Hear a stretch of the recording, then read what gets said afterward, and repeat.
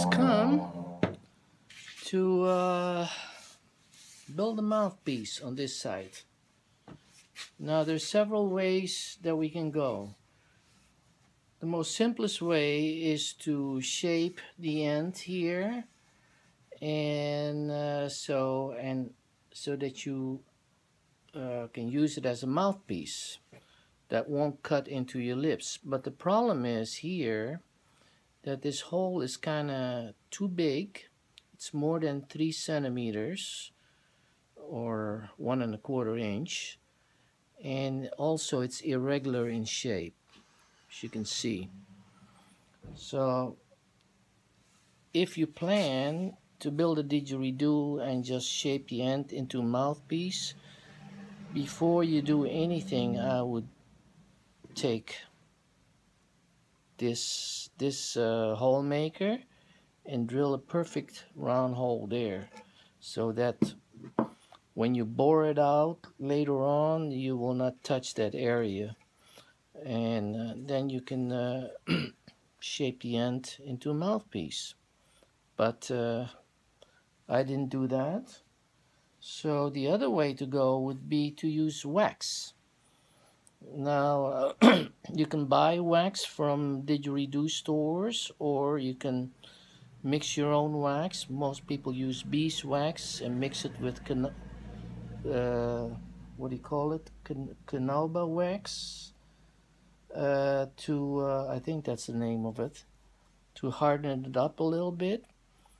I've tried to use candle wax, but you know, wax is wax, and when you play it, then the heat of your body from your lips will kind of soften the wax, and you find yourself constantly trying to put it back into shape to continue playing. So it's a kind of a pain. So the best way is to just build another, take another piece of wood and build a mouthpiece and glue it on. So that's the route we're gonna go. I use this plank of alder wood, and as you can see, I've used it before to make a mouthpiece. So that's the route we go. I'll cut a mouthpiece out of that and glue it on the end. So I have the alder plank clamped in my vise with some backing board, so that when the hole maker drill goes through the alder, that it won't splinter on the back side. That's what this backing board is for. I'll use a 1¼ size hole maker. 1¼ comes out to 3 centimeters, which is just perfect for most people. Just the perfect size for a mouthpiece on a didgeridoo. Okay, let's drill the hole. It's nice to have a bubble here to level your drill, which I have, so you know that your drill is perpendicular to the plank. So there she goes.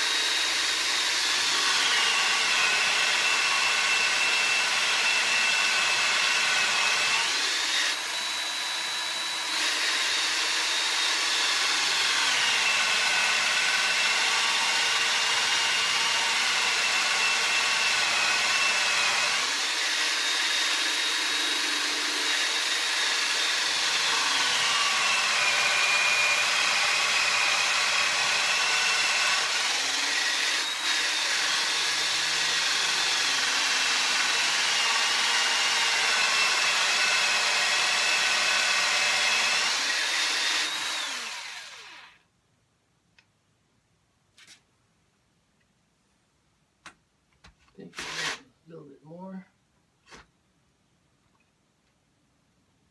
We're almost there.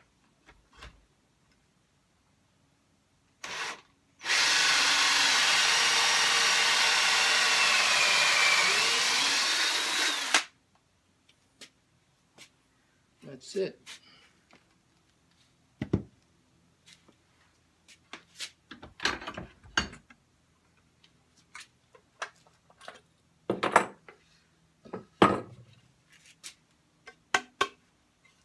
See, the backing board prevented the backside from splintering when the hole maker came through.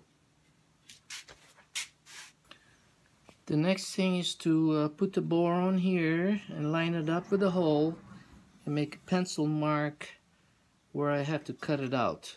Okay, so to line up the bore, I'll use this sponge like that.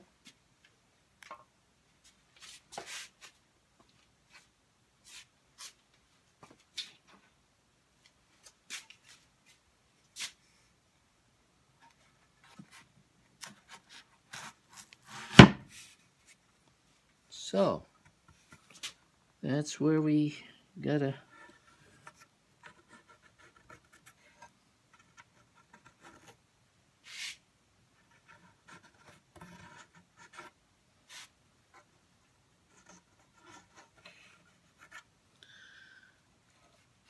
then I make an alignment mark here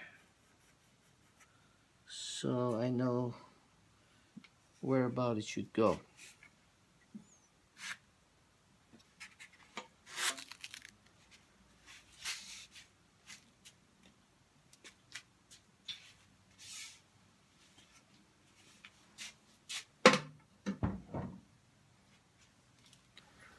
Well, I was gonna show you how I cut this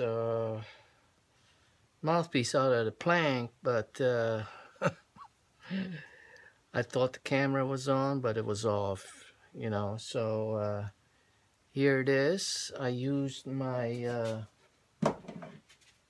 my jigsaw because most people don't have a bandsaw, but with the bandsaw this is a lot easier to cut.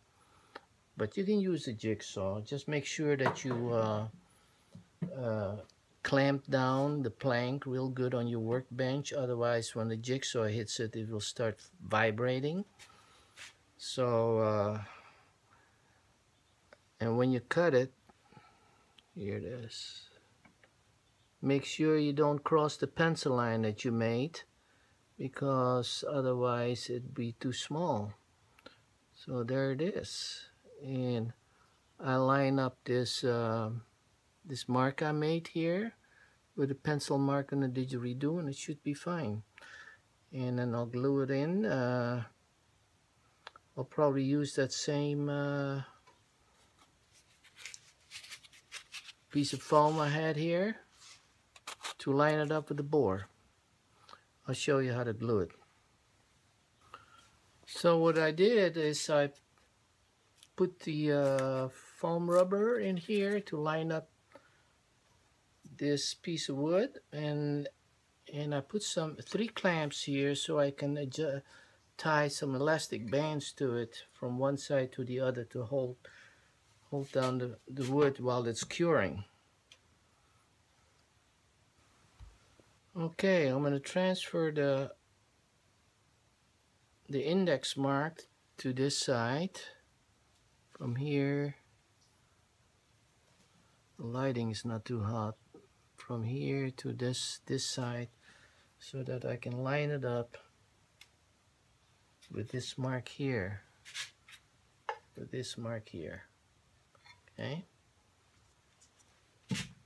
I'll put the glue on.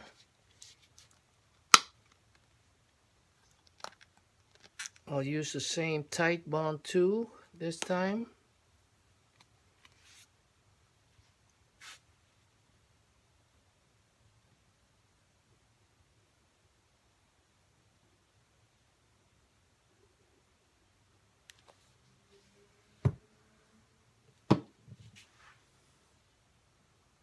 Spread it out nice and even.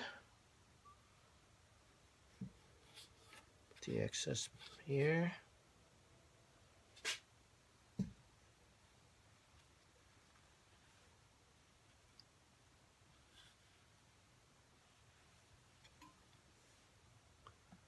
So my index marks is here. I'll line it up with there, with that.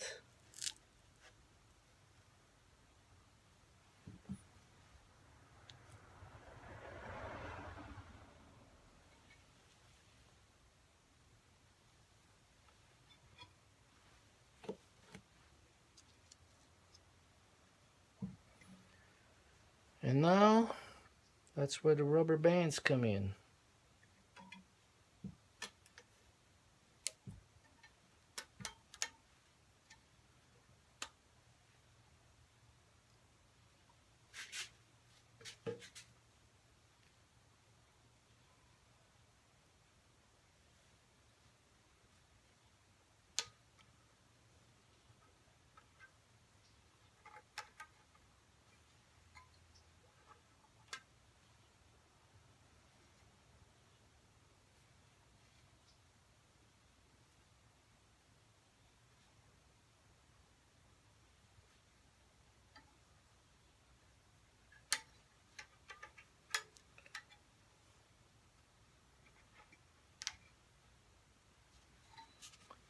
Okay, check it one more time. Index line more lined up.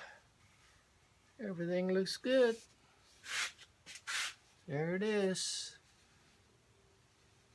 And then tomorrow, after it's all cured, I can take a rough bastard file and get it in a rough shape, and then follow up with a finer file, and then sandpaper, etc., etc. Okay, folks, that's it for today.